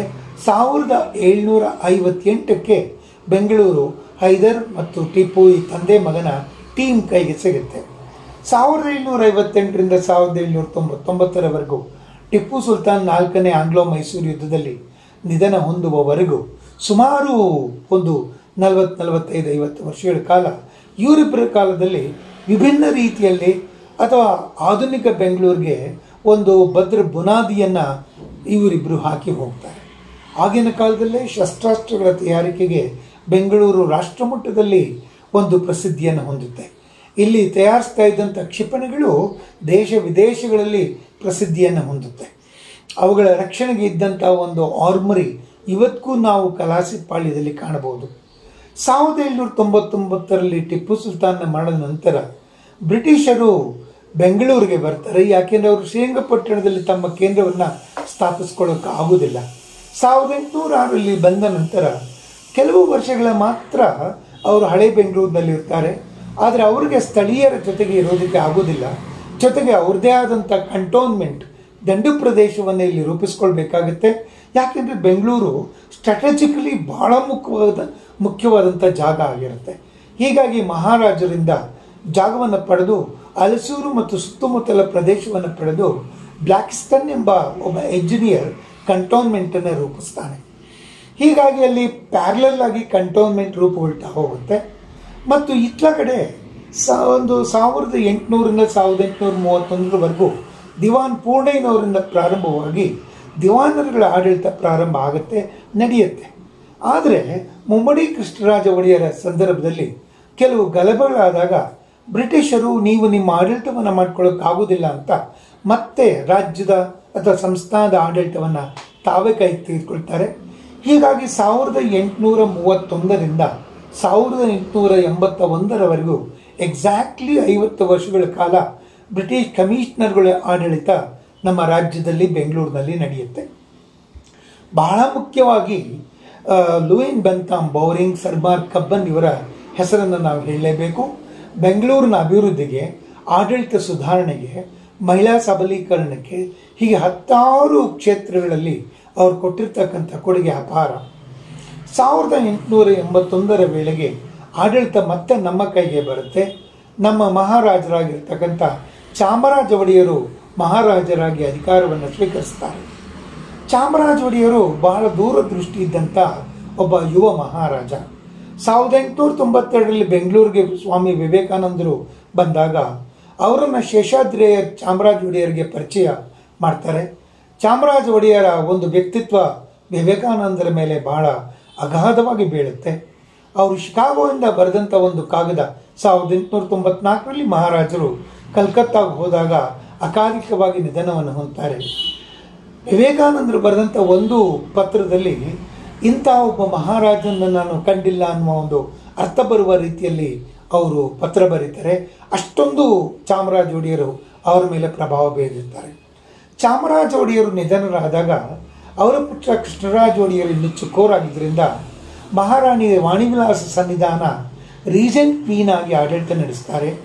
ಅವರು ಕೃಷ್ಣರಾಜ ಒಡೆಯರನ್ನು ಆಡಳಿತಕ್ಕೆ ಸಿದ್ಧಗೊಳಿಸಿದ ನಂತರ 1902ರಲ್ಲಿ ನಾಲ್ವಡಿ ಕೃಷ್ಣರಾಜ ಒಡೆಯರು ಆಡಳಿತವನ್ನು ವಹಿಸ್ಕೊಳ್ತಾರೆ. 1940ರವರೆಗೂ ನಾಲ್ವಡಿ ಕೃಷ್ಣರಾಜ ಒಡೆಯರ ಆಡಳಿತ ಆಗುತ್ತೆ. ಅವರ ನಿಧನದ ನಂತರ ಜಯಚಾಮರಾಜ ಒಡೆಯರು ಆಡಳಿತವನ್ನು ತೆಗೆದುಕೊಳ್ತಾರೆ. ನಂತರ 1956ರಲ್ಲಿ ಎಲ್ಲ ನಮ್ಮ ರಾಜ್ಯದ ವಿಲೀನೀಕರಣಗಳ ನಂತರ ಅವರು ರಾಜ್ಯಪಾಲರಾಗಿ ಆಡಳಿತ ವಹಿಸ್ಕೊಳ್ತಾರೆ. ಇತ್ತ 1947ರಲ್ಲಿ ನಮಗೆ ಸ್ವಾತಂತ್ರ್ಯ ಬರುತ್ತೆ. 1949ರಲ್ಲಿ ಹಳೆ ಬೆಂಗಳೂರು ಮತ್ತು ಕಂಟೋನ್ಮೆಂಟನ್ನು ಸೇರಿಸಿ ಇದನ್ನು ಬೆಂಗಳೂರು ಸಿಟಿ ಕಾರ್ಪೊರೇಷನ್, ಬೆಂಗಳೂರು ನಗರಸಭೆಯನ್ನು ಮಾಡ್ತಾರೆ. ಇನ್ನು ಈ ಮಧ್ಯ 1881ರಿಂದ 1949ರವರೆಗೂ ಮಹಾರಾಜರಿಗೆ ಒಂದು ಬಲಗೈಯಾಗಿ 11 ಜನ ದಿವಾನರುಗಳು ಆಡಳಿತದ ಚುಕ್ಕಾಣಿಯನ್ನು ಹಿಡಿಯುತ್ತಾರೆ. ಬಹಳ ಮುಖ್ಯವಾಗಿ ನಾನು ಹೇಳಲೇಬೇಕಾದಂಥವರು ಅಂದರೆ sir M Visvesvaraya, sir Mirza Ismail, B P Madhavrao, N Madhavrao, T Anandrao, ಹೀಗೆ 11 ಜನ ದಿವಾನರುಗಳು ನಮ್ಮ ರಾಜ್ಯದ ಸರ್ವತೋಮುಖ ಒಂದು ಏಳ್ಗೆಗೆ, ಅಭಿವೃದ್ಧಿಗೆ ತಮ್ಮ ಕೊಡುಗೆಯನ್ನು ಕೊಟ್ಟಿದ್ದಾರೆ. ಹೀಗಾಗಿ ಆಗಲೇ ಇಡೀ ಭಾರತದಲ್ಲಿ ನಮ್ಮ ಮೈಸೂರು ಸಂಸ್ಥಾನ ಮತ್ತು ಬೆಂಗಳೂರು ರಾಷ್ಟ್ರಮಟ್ಟದಲ್ಲಿ ಹೆಸರುವಾಸಿಯಾಗಿರುತ್ತೆ. 1949ರಲ್ಲಿ ಬೆಂಗಳೂರು ನಗರಸಭೆ ಆಗುತ್ತೆ. ಆಗ ಕೆಲವು ವಾರ್ಡ್ಗಳಿರುತ್ತವೆ. ಆದರೆ ಬೆಂಗಳೂರಿನ ಹವಾಗುಣ, ಬೆಂಗಳೂರಿನಲ್ಲಿರ್ತಕ್ಕಂಥ ಒಂದು ಉತ್ತಮ ಅಭಿವೃದ್ಧಿಗೆ ಇರತಕ್ಕಂಥ ಅವಕಾಶಗಳು, ಇದು ಆಕರ್ಷಣೀಯವಾಗಿ ನಮ್ಮ ರಾಜ್ಯದ ಬೇರೆ ಜಾಗಗಳು, ಹಾಗೆ ನಮ್ಮ ದೇಶದ ಬೇರೆ ರಾಜ್ಯಗಳು ಹಾಗೂ ವಿದೇಶಗಳಿಂದ ಜನ ಇಲ್ಲಿ ಬರೋದಕ್ಕೆ ಶುರುವಾಗಿ ಕ್ರಮೇಣ ಬೆಂಗಳೂರು ವಿಸ್ತಾರಗೊಳ್ತಾ ಹೋಗಿ ವಾರ್ಡ್ಗಳ ಸಂಖ್ಯೆ ಜಾಸ್ತಿ ಆಗುತ್ತೆ. ಇದು ಯಾವ ಮಟ್ಟಕ್ಕೆ ಹೋಗುತ್ತೆ ಅಂದರೆ 2007ರ ಹೊತ್ತಿಗೆ ಇದು ಅತ್ಯಂತ ಹೆಚ್ಚಿನ ಪ್ರಮಾಣದಲ್ಲಿ ಬೆಳೆದು ಇದನ್ನು ವಿಸ್ತೃತವಾದಂಥ ರೂಪವನ್ನು ಕೊಡಬೇಕು ಅನ್ನೋ ದೃಷ್ಟಿಯಿಂದ ಬೆಂಗಳೂರಿನ ಸುತ್ತಮುತ್ತಲಿನ ಸುಮಾರು 110 ಹಳ್ಳಿಗಳನ್ನು ವಿಲೀನಗೊಳಿಸಿ ಬೃಹತ್ ಬೆಂಗಳೂರು ಮಹಾನಗರ ಪಾಲಿಕೆಯನ್ನಾಗಿ ರೂಪಿಸ್ತಾರೆ. ಅದನ್ನೇ ನಾವು BBMP ಅಂತ ಶಾರ್ಟಾಗಿ ಹೇಳ್ತೀವಿ. BBMPಯಲ್ಲಿ 198 ವಾರ್ಡ್ಗಳಿವೆ. ಇವತ್ತು 198 ಕಾರ್ಪೊರೇಟ್ಗಳು ಅವುಗಳನ್ನು ಆಡಳಿತ ನಡೆಸ್ತಾರೆ. ಅವ್ರನ್ನ ನಾವು ಆಯ್ಕೆ ಮಾಡಿ ಕಳಿಸ್ಕೊಡ್ತೀವಿ. ಅವರು ಮೇಯರ್, ಉಪಮೇಯರ್ನ ಆಯ್ಕೆ ಮಾಡ್ತಾರೆ ಮತ್ತು ಸರ್ಕಾರದ ಪ್ರತಿನಿಧಿಯಾಗಿ ಕಮಿಷನರ್ ಇರ್ತಾರೆ. ಹೀಗೆ ಬೆಂಗಳೂರು ನಗರದ ಒಂದು ಆಳ್ವಿಕೆ ಮುಂದುವರಿತಾ ಇದೆ. ಇದು ನೋಡಿ ಮಿತ್ರರೇ, ಕಾಲದ ಕ್ರಮದಲ್ಲಿ ಬೆಂಗಳೂರು ನಡೆದು ಬಂದ ದಾರಿಯ ಒಂದು ಸಂಕ್ಷಿಪ್ತ ಪರಿಚಯ. ನನ್ನ ವಾದ ಏನು ಅಂದರೆ, ಬೆಂಗಳೂರಿನಲ್ಲಿರ್ತಕ್ಕಂಥ ಯಾರೇ ಆಗಲಿ, ಪರಕೀಯನಾಗಲಿ, ಯಾರಾಗಲಿ, ಇಲ್ಲಿ ಹುಟ್ಟಿದವರಾಗಲಿ ಬೆಳೆದವರಾಗಲಿ, ಅವ್ರಿಗೆ ಇಷ್ಟು ತಿಳಿಬೇಕಾದದ್ದು ಅತ್ಯಂತ ಅವಶ್ಯಕ, ಮ್ಯಾಂಡೇಟರಿ ಅನ್ನೋ ಪದವನ್ನು ನಾನು ಬಳಸ್ತೇನೆ. ಇನ್ನು ಹೀಗೆ ಮಾಡಬೇಕಾದ್ರೆ, ಗ್ರಾಸ್ ರೂಟ್ ಲೆವೆಲ್ಗೆ ಇದನ್ನು ತಲುಪಿಸ್ಬೇಕಾದ್ರೆ ಅನುಸರಿಸಬೇಕಾಗಿರ್ತಕ್ಕಂಥ ಕ್ರಮಗಳೇನು? ಸುಮ್ಮನೆ ಹೇಳಿಬಿಟ್ರೆ ಸಾಲದಲ್ವಾ? ಇದಕ್ಕೆ ಪೂರಕವಾಗಿರ್ತಕ್ಕಂಥ ಕ್ರಮಗಳನ್ನು ಕೈಗೊಂಡಾಗ ಮಾತ್ರ ಇದು ಎಲ್ಲರಿಗೂ ಹರಡೋದಕ್ಕೆ ಸಾಧ್ಯ. ಹೀಗಾಗಿ ನನ್ನ ಅನುಭವದ ಆಧಾರದ ಮೇಲೆ ಒಂದು 12 ಸೂತ್ರಗಳನ್ನು ನಾನು ರೂಪಿಸ್ಕೊಂಡಿದ್ದೇನೆ. ಅದಕ್ಕೆ 12 ಸೂತ್ರಗಳು ಅಂತ ನಾನು ಹೇಳ್ತೇನೆ. ಈ 12 ಸೂತ್ರಗಳು ಜಾರಿಯಲ್ಲಿ ಬರಬೇಕಾದ್ರೆ ಅದಕ್ಕೊಂದು ಸ್ಪಷ್ಟವಾಗಿರ್ತಕ್ಕಂಥ ಒಂದು ಕ್ರಮ ಇರಬೇಕು. ಇತ್ತೀಚೆಗೆ ನಮ್ಮ ಕರ್ನಾಟಕ ರಾಜ್ಯದ ಪ್ರವಾಸೋದ್ಯಮ ಇಲಾಖೆ ಸ್ಥಳೀಯ ಪ್ರವಾಸೋದ್ಯಮ ಅಥವಾ ಲೋಕಲ್ ಟೂರಿಸಂ ಅನ್ನೋ ಕಾನ್ಸೆಪ್ಟನ್ನು ಹೆಚ್ಚು ಪ್ರಚಾರಗೊಳಿಸಬೇಕು ಅಂತ ಕೇವಲ ಸುಮಾರೊಂದು 10-15 ದಿವಸದ ಹಿಂದೆ ಇದನ್ನು ನಿರ್ಧಾರ ಮಾಡಿದೆ. ಈ ಸ್ಥಳೀಯ ಪ್ರವಾಸೋದ್ಯಮಕ್ಕೆ ಲೋಕಲ್ ಟೂರಿಸಂ ಎಂಕರೇಜ್ ಮಾಡೋದಕ್ಕೂ ನಾನು ಹೇಳ್ತಾ ಇರ್ತಕ್ಕಂಥ ಈ 12 ಸೂತ್ರಗಳಿಗೂ ಹೆಚ್ಚು ಸಂಬಂಧ ಇದೆ. ಈ 12 ಸೂತ್ರಗಳನ್ನು ಸಮರ್ಪಕವಾಗಿ ಸಂಬಂಧಪಟ್ಟಂಥ ಇಲಾಖೆಗಳು ಅಳವಡಿಸಿಕೊಂಡಲ್ಲಿ ಸ್ಥಳೀಯ ಪ್ರವಾಸೋದ್ಯಮ ಇಂಪ್ರೂವ್ ಆಗೋದಲ್ಲದೆ ನಮ್ಮ ನಾಡಿನ, ನಮ್ಮ ಬೆಂಗಳೂರಿನ ಪ್ರತಿಯೊಬ್ಬರಲ್ಲೂ ನಮ್ಮ ಈ ಊರಿನ ಬಗ್ಗೆ ನಿಷ್ಠೆ, ಗೌರವ, ಪ್ರೀತಿ ಬರೋದಕ್ಕೆ ಕಾರಣ ಆಗುತ್ತೆ. ಈ 12ನ್ನು ಬಹಳ ಸಂಕ್ಷಿಪ್ತವಾಗಿ, ಸಮಯ ಇನ್ನು ಕೆಲವು ಸಮಯ ಇದೆ, ಅಷ್ಟರೊಳಗಡೆ ನಾನು ಹೇಳಿಬಿಡ್ತೀನಿ. ಬಹಳ ಮುಖ್ಯವಾಗಿ ನಾನು ಹೇಳೋದೇನು ಅಂದರೆ, ಬೆಂಗಳೂರಿನ ರಕ್ಷಣೆಗೆ ಒಂದು ಕರ್ನಾಟಕ ಅಥವಾ Bengaluru heritage society task force ಅಂತ ರೂಪುಗೊಳ್ಳಬೇಕು. ಯಾಕೆಂದರೆ ಇವತ್ತು ಹೆರಿಟೇಜ್ ವಾಕ್ಗಳು ನಡೀತಾ ಇದೆ. ಅನೇಕ NGOಗಳು ತಮ್ಮದೇ ಆದಂಥ ರೀತಿಯಲ್ಲಿ ಇದರ ರಕ್ಷಣೆಗೆ ಕೆಲಸ ಮಾಡ್ತಾ ಇದ್ದಾರೆ. ಬಟ್ ಎಲ್ಲರೂ ಅವ್ರದ್ದೇ ಆಗಿರ್ತಕ್ಕಂಥ ರೂಪುರೇಷೆಗಳನ್ನು ಮಾಡ್ಕೊಂಡು ಬರ್ತಾ ಇದ್ದಾರೆ. ಆದರೆ ಅದಕ್ಕೊಂದು ಸ್ಪಷ್ಟವಾಗಿರ್ತಕ್ಕಂಥ ರೂಪುರೇಷೆ ಇರಬೇಕು. ಅದಕ್ಕೊಂದು ಯೂನಿಫಾರ್ಮಿಟಿ ಇರಬೇಕು. ಅದಕ್ಕೊಂದು ಏಕರೂಪ ಇರಬೇಕು. ಅದನ್ನು ಕೊಡಬೇಕಾದ್ರೆ ನನ್ನ ದೃಷ್ಟಿಯಲ್ಲಿ ಒಂದು ಹೆರಿಟೇಜ್ ಸೊಸೈಟಿ ಅನ್ನೋದಿರಬೇಕು. ಅದರಲ್ಲಿ ಒಂದು ಟಾಸ್ಕ್ ಫೋರ್ಸ್ ಇರಬೇಕು. ನನ್ನ ಪ್ರಕಾರ ಒಂದು ಮುಖ್ಯಮಂತ್ರಿಗಳು ಆಫ್ಕೋರ್ಸ್ ಅದರ ಪ್ರಮುಖರಾಗಿರ್ತಾರೆ. ಪ್ರವಾಸೋದ್ಯಮ ಸಚಿವರು ಅದರ ಮುಖ್ಯ ಸಚೇತಕರಾಗಿರ್ತಾರೆ. ಆ ಇಲಾಖೆಯ ಪ್ರಮುಖ ಅಧಿಕಾರಿಗಳು ಮತ್ತು ASI ಅಂದರೆ ಆರ್ಕಿಯಾಲಜಿಕಲ್ ಸರ್ವೆ ಆಫ್ ಇಂಡಿಯಾನ ಪ್ರಮುಖ ಅಧಿಕಾರಿಗಳು ಇದರೊಳಗಿರ್ತಾರೆ. ಜೊತೆಗೆ NGOಗಳಲ್ಲಿ ಪ್ರಮುಖರು ಮತ್ತು ಬೆಂಗಳೂರಿನ ಬಗ್ಗೆ ವರ್ಕ್ ಮಾಡ್ತಾ ಇರ್ತಕ್ಕಂಥ ಕೆಲವರು, ಇವರೆಲ್ಲರನ್ನೂ ಸೇರಿಸಿ ಒಂದು ಟಾಸ್ಕ್ ಫೋರ್ಸಿನ ರಚನೆ ಅತ್ಯಂತ ಅವಶ್ಯಕ. ನಮ್ಮ ಸುಮಾರು ಹಿಂದೆ ಕರ್ನಾಟಕ ಹೆರಿಟೇಜ್ ಸೊಸೈಟಿ ಅಂತಿತ್ತು. ಆ heritage ಸೊಸೈಟಿಯನ್ನು Bangalore urban arts commission ಅಂತಂದ್ಬಿಟ್ಟು ರೂಪಿಸಿದ್ರು. ಅದಕ್ಕೆ TPSR ಚೇರ್ಮನ್ ಆಗಿದ್ದರು, ಆಮೇಲೆ MA ಪಾರ್ಥಸಾರಥಿ ಅವರು ಚೇರ್ಮನ್ ಆಗಿದ್ದರು. ಅದೊಂದು ಆಟಾನಮಸ್ ಬಾಡಿ ಆಗಿತ್ತು. ಅದು ಎಷ್ಟರ ಮಟ್ಟಿಗೆ ಇತ್ತು ಅಂದರೆ BDA ಜೊತೆಗೆ ಯಾರೇ ಒಂದು ಬಂಗಲೆಯನ್ನು ನಿರ್ಮಾಣ ಮಾಡಬೇಕಾದ್ರೆ, ಕಟ್ಟಡವನ್ನು ಕಟ್ಟಬೇಕಾದ್ರೆ ಅರ್ಬನ್ ಆರ್ಟ್ಸ್ ಕಮಿಷನ್ನ ಅನುಮತಿಯೂ ಬೇಕಾಗಿತ್ತು. ಆದರೆ 2001 ವೇಳೆಗೆ ವಿಕಾಸಸೌಧದ ನಿರ್ಮಾಣ ಆಗಬೇಕಾದ್ರೆ ಈ ಅರ್ಬನ್ ಆರ್ಟ್ಸ್ ಕಮಿಷನ್ನ ಒಂದು ವಿವಾದಕ್ಕೆ ಒಳಗಾಗಿ ಅದನ್ನು ಸ್ಕ್ರ್ಯಾಪ್ ಮಾಡಲಾಯಿತು. ನಂತರ ನಮ್ಮಲ್ಲಿ ಈ ರೀತಿಯ ಒಂದು ನಗರದ ಸೌಂದರ್ಯವನ್ನು ಒಂದು ಕಟ್ಟಡದ ನಿರ್ಮಾಣಕ್ಕಾಗಲಿ ಅಥವಾ ಹೆರಿಟೇಜ್ ಸ್ಟ್ರಕ್ಚರ್ಸ್ನ ಪ್ರಿಸರ್ವ್ ಮಾಡೋದಕ್ಕೆ ಯಾವುದೇ ಒಂದು ಅಧಿಸೂಚನೆಯನ್ನು ಕೊಡ್ತಕ್ಕಂಥ ಯಾವುದೇ ಒಂದು ಬಾಡಿ ಆಗಲಿ, ಒಂದು ಕಂಟ್ರೋಲಿಂಗ್ ಅಥಾರಿಟಿ ಇಲ್ಲ. ಅಂಥ ಒಂದು ಕಂಟ್ರೋಲಿಂಗ್ ಅಥಾರಿಟಿ ರೂಪಿಸಬೇಕಾದದ್ದು ಬಹಳ ಮುಖ್ಯ. ಈ ಕಂಟ್ರೋಲಿಂಗ್ ಅಥಾರಿಟಿಯ ಅಂಡರ್ನಲ್ಲಿ ನಾನು ಹೇಳ್ತಕ್ಕಂಥ 12 ಸೂತ್ರಗಳನ್ನ ಮಾಡಬೇಕಾದ್ದು ಬಹಳ ಮುಖ್ಯ. ಮೊದಲನೇದು, 198 ವಾರ್ಡ್ಗಳಿವೆ ನಮ್ಮಲ್ಲಿ. ಈ 198 ವಾರ್ಡ್ಗಳಲ್ಲೂ ಅನೇಕ ಹಳ್ಳಿಗಳು ಸೇರಿಕೊಂಡಿವೆ. ಒಂದೊಂದು ಹಳ್ಳಿಗೂ ಅದರದ್ದೇ ಅಂತ ಇತಿಹಾಸ ಇದೆ. ಇತ್ತೀಚೆಗಂತೂ ಒಂದು ಗುಂಪು ಈ ಹಳ್ಳಿಗಳಲ್ಲಿ ಅಡಗಿರ್ತಕ್ಕಂಥ ಅನೇಕ ಶಾಸನಗಳನ್ನು ಹೆಕ್ಕಿ ತೆಗೆದು ಬೆಂಗಳೂರಿನ ಇತಿಹಾಸಕ್ಕೆ ಒಂದು ಹೊಸ ಸ್ವರೂಪವನ್ನೇ ಕೊಡ್ತಾ ಇದೆ. ಹೀಗಾಗಿ ಈ ವಾರ್ಡ್ಗಳು, ಈ ಹಳ್ಳಿಗಳ ಹೆಸರುಗಳು, ಅವುಗಳ ಚಾರಿತ್ರಿಕ ಹಿನ್ನೆಲೆ ಇವೆಲ್ಲವೂ ಬಹಳ ಪ್ರಮುಖವಾಗಿದೆ. ಬೆಂಗಳೂರಿನ ಇತಿಹಾಸದ ಒಂದು ಸ್ಪಷ್ಟ ರೂಪವನ್ನು ಕೊಡೋದಕ್ಕೆ ಇವೆಲ್ಲವೂ ಅನುಕೂಲ ಆಗುತ್ತೆ. ಹೀಗಾಗಿ 198 ವಾರ್ಡ್ಗಳ ಇತಿಹಾಸವನ್ನು ದಾಖಲೀಕರಣ ಮಾಡೋದು ಅತ್ಯಂತ ಪ್ರಮುಖವಾದಂಥ ಸಂಗತಿ. ಇದಕ್ಕೆ ಅಲ್ಲಿಯ ಕಾರ್ಪೊರೇಟ್ಗಳನ್ನು ಇನ್ವಾಲ್ವ್ ಮಾಡಬೇಕು, ಅಲ್ಲಿಯ ಕಾಲೇಜು ಹೈಸ್ಕೂಲ್ನ ಮಕ್ಕಳುಗಳನ್ನು ಇತಿಹಾಸವನ್ನು ಅಧ್ಯಯನ ಮಾಡೋಕ್ಕೆ ತೊಡಗಿಸ್ಬೇಕು. ಅವೆಲ್ಲವನ್ನು ಸಂಗ್ರಹ ಮಾಡಿ ಇತಿಹಾಸ ತಜ್ಞರ ಒಂದು ಸಮಿತಿ ಅದನ್ನು ಕೂತು ಅದನ್ನು ಅವಲೋಕಿಸಿ ಅವೆಲ್ಲವನ್ನು ಸ್ಪಷ್ಟ ಮಾಡಬೇಕು. ಮತ್ತು ಆಯಾ ವಾರ್ಡ್ಗಳ ಒಂದು ದ್ವಾರದಲ್ಲಿ, ಅಂದರೆ ಪ್ರವೇಶ ದ್ವಾರದಲ್ಲಿ ಆ ಬಗ್ಗೆ ಒಂದು ಬೋರ್ಡನ್ನು ಹಾಕಬೇಕು. ಇದಕ್ಕೆ ನಾನು ಬರ್ತೀನಿ, ಫಲಕಗಳ ವಿಷಯಕ್ಕೆ ನಾನು ಆಮೇಲೆ ಬರ್ತೀನಿ. ಇನ್ನು ಎರಡನೇದು, ಈ ರೀತಿ ಸಂಗ್ರಹ ಮಾಡಿದಂಥ ವಿಷಯಗಳನ್ನೆಲ್ಲ ಒಂದು ಕಡೆ ಸಂಗ್ರಹ ಇರಬೇಕು. ಇದನ್ನು ಹೆರಿಟೇಜ್ ಡಾಟಾ ಬ್ಯಾಂಕ್ ಅಂತ ನಾನು ಹೇಳ್ತೀನಿ. ಈ ರೀತಿ ಇಡೀ ಬೆಂಗಳೂರಿನ ಮೂಲ ಅಂದರೆ ಮೈಕ್ರೋ ಲೆವೆಲ್ನಲ್ಲಿ ಸಂಗ್ರಹ ಮಾಡಿದಂಥ ಹೆರಿಟೇಜ್ ಸಂಗತಿಗಳು ಯಾರ್ದೋ ಒಬ್ಬರ ಮನೆಯಲ್ಲಿ ಅಥವಾ ಯಾರೋ ಒಬ್ಬ ಇತಿಹಾಸ ತಜ್ಞನ ಮನೆಯಲ್ಲಿ ಕಪಾಟಿನಲ್ಲಿ ಇರಬಾರ್ದು. ಅದು ಎಲ್ಲರಿಗೂ ದೊರಕುವಂತಾಗಬೇಕು. ನಾಳಿನ ಪ್ರಜೆಗಳು ಅಥವಾ ನಾಳಿನ ಇತಿಹಾಸ ತಜ್ಞರಿಗೆ ಅದು ಒಂದು ಕ್ಯಾಪ್ಸ್ಯೂಲ್ ರೂಪದಲ್ಲಿ ದೊರಕೋ ಹಾಗಾಗಬೇಕು. ಅದಕ್ಕೆ ಹೆರಿಟೇಜ್ ಬ್ಯಾಂಕ್ ರೂಪುಗೊಳ್ಬೇಕು.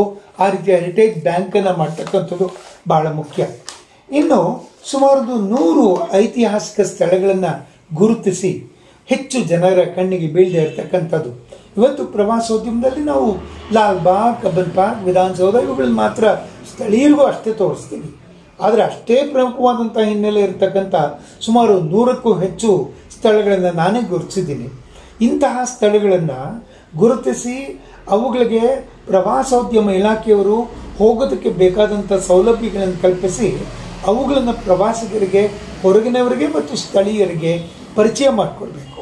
ಹೀಗಾಗಿ ಬೆಂಗಳೂರಿನ ಬೇರೆ ಬೇರೆ ಜಾಗಗಳಲ್ಲೂ ಪ್ರವಾಸ ಮತ್ತು ಪ್ರವಾಸಕ್ಕೆ ಹೋಗಬಲ್ಲಂಥ ಮತ್ತು ಪ್ರವಾಸೋದ್ಯಮಕ್ಕೆ ಅನುವಾಗುವಂತಹ ಜಾಗಗಳಿವೆ ಅನ್ನೋದು ಗೊತ್ತಾಗುತ್ತೆ. ಬೆಂಗಳೂರಿನ ಪ್ರವಾಸೋದ್ಯಮದ ಪ್ರಾಮುಖ್ಯತೆ ಹೆಚ್ಚಾಗುತ್ತೆ.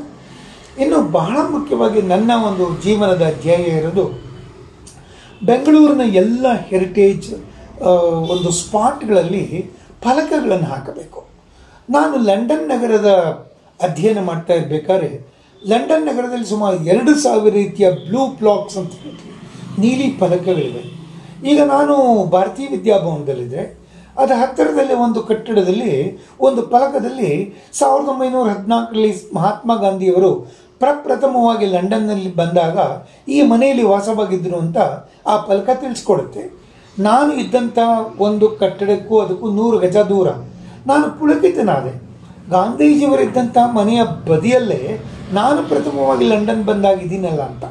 ಇದು ಈ ರೀತಿಯ ಇತಿಹಾಸದ ಫಲಕ ಇದೆಯಲ್ಲ, ಪುಳಕಿತಗೊಳಿಸುತ್ತೆ, ಸೆನ್ಸಿಟೈಸ್ ಮಾಡುತ್ತೆ, ನಮಗೆ ಸ್ಫೂರ್ತಿಯನ್ನು ನೀಡುತ್ತೆ. ಅಂತಹ ಸ್ಫೂರ್ತಿಯನ್ನು ನೀಡಬೇಕಾದ್ರೆ ಅಂತಹ ಐತಿಹಾಸಿಕ ಸ್ಥಳಗಳಲ್ಲಿ ನಾವು ಫಲಕಗಳನ್ನು ಹಾಕೋದು ಅತ್ಯಂತ ಅವಶ್ಯಕ.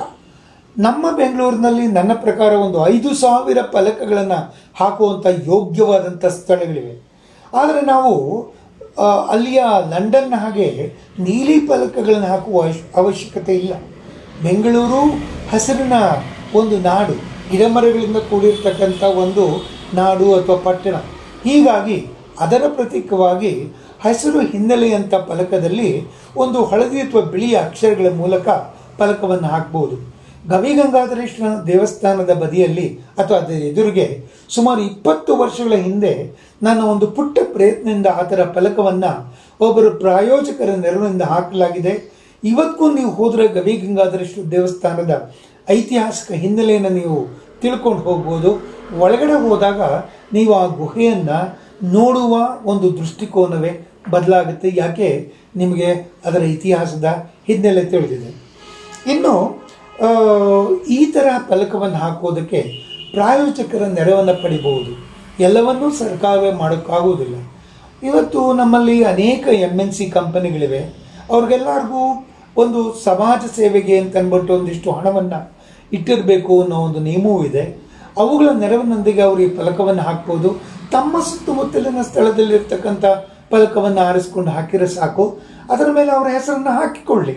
ಅವ್ರಿಗೂ ಒಂದು ಅಭಿಮಾನ ಮೂಡುತ್ತೆ ಮತ್ತು ಅಲ್ಲಿ ಓಡಾಡ್ತಕ್ಕಂಥ ಜನಗಳಿಗೂ ಅಲ್ಲಿನ ಸಂಗತಿ ತಿಳಿಯುತ್ತೆ. ಕಬ್ಬನ್ ಪಾರ್ಕ್ನಲ್ಲಿ ಚಾಮರಾಜ ಒಡೆಯರ ಪ್ರತಿಮೆ ಎದುರಿಗೆ ಒಂದು ಕಾರಂಜಿ ಇದೆ. ಅದು ನಮ್ಮ ದೇಶದಲ್ಲಿ ರೂಪಿಸಿದಂಥ ಪ್ರಪ್ರಥಮ ನೃತ್ಯ ಕಾರಂಜಿ. ಅದು ನೇಪಾಳದ ರಾಜರ ಕೊಡುಗೆ. ಸರ್ ಮಿರ್ಜಾ ಇಸ್ಮಾಯಿಲ್ ಅದನ್ನು ರೂಪಿಸಿದ್ದು. ಆದರೆ ಅಲ್ಲಿ ಬರ್ತಕ್ಕಂಥ ವಾಕ್ ಮಾಡ್ತಕ್ಕಂಥ ಸಾವಿರಾರು ಜನರಿಗೆ ಅದರ ಬಗ್ಗೆ ಗೊತ್ತಿಲ್ಲ. ಯಾಕೆ ಅಂದರೆ ಅದರ ಬಳಿ ಒಂದು ಫಲಕ ಇಲ್ಲ. ಅದರ ಬಳಿ ಒಂದು ಫಲಕ ಹಾಕಿದರೆ ಅಲ್ಲಿ ಬರ್ತಕ್ಕಂಥ ಲಕ್ಷಾಂತರ ಜನರು ಅದನ್ನು ನೋಡ್ತಾರೆ. ಅದಕ್ಕೆ ಒಂದೇ ಒಂದು ಸಣ್ಣ ಕಾಗದದ ಚೂರನ್ನು ಅದ್ರ ಮೇಲೆ ಹಾಕೋಲ್ಲ. ಮತ್ತು ಕಬ್ಬನ್ ಪಾರ್ಕಿನ ಇಲಾಖೆಯವ್ರಿಗೆ ಆಗ್ರಹ ಪಡಿಸ್ತಾರೆ ನೃತ್ಯ ಕಾರಂಜಿಯನ್ನು ಚಾಲೂ ಮಾಡಿ ಅಂತ. ಇದು ಈ ಫಲಕ ಮಾಡ್ತಕ್ಕಂಥ ಒಂದು ಉತ್ತಮವಾಗಿರ್ತಕ್ಕಂಥ ಪರಿಣಾಮ. ಇನ್ನು ಬಹಳ ಮುಖ್ಯವಾದಂಥದ್ದು ಅಂದರೆ ಈ ಬಸ್ ಸ್ಟ್ಯಾಂಡ್ಗಳಲ್ಲಿ, ರೈಲ್ವೆ ಸ್ಟೇಷನ್ಗಳಲ್ಲಿ, ನೀವು ಟರ್ಮಿನಲ್ ಬಸ್ ಸ್ಟ್ಯಾಂಡ್ಗಳಲ್ಲಿ, ಏರ್ಪೋರ್ಟ್ಗಳಲ್ಲಿ ನೀವೆಲ್ಲ ಹೋಗಿ ನೋಡಿದ್ದೀರ. ಎಲ್ಲ ಕಡೆಯಲ್ಲೂ ಟಿವಿಗಳಿವೆ, ಅಡ್ವರ್ಟೈಸ್ಮೆಂಟ್ಸ್ ಬರ್ತಾ ಇರುತ್ತೆ ಮತ್ತು ಚಲನಚಿತ್ರದ ತುಣುಕುಗಳು ಬರ್ತಾ ಇರ್ತವೆ. ಅಲ್ಲಿ ಬಂದಂಥ ಪ್ರವಾಸಿಗರು ರೈಲಿಗೋ, ಏರ್ಪೋರ್ಟ್ನಲ್ಲಿ ಪ್ಲೇನ್ಗೋ, ಬಸ್ಗೋ ಕಾಯ್ತಾ ಕೂತಿರ್ತಾರೆ. ಅವರು ಅಡ್ವರ್ಟೈಸ್ಮೆಂಟ್ಸ್ನೂ ಆಗಲಿ, ಚಲನಚಿತ್ರವನ್ನೂ ಆಗಲಿ.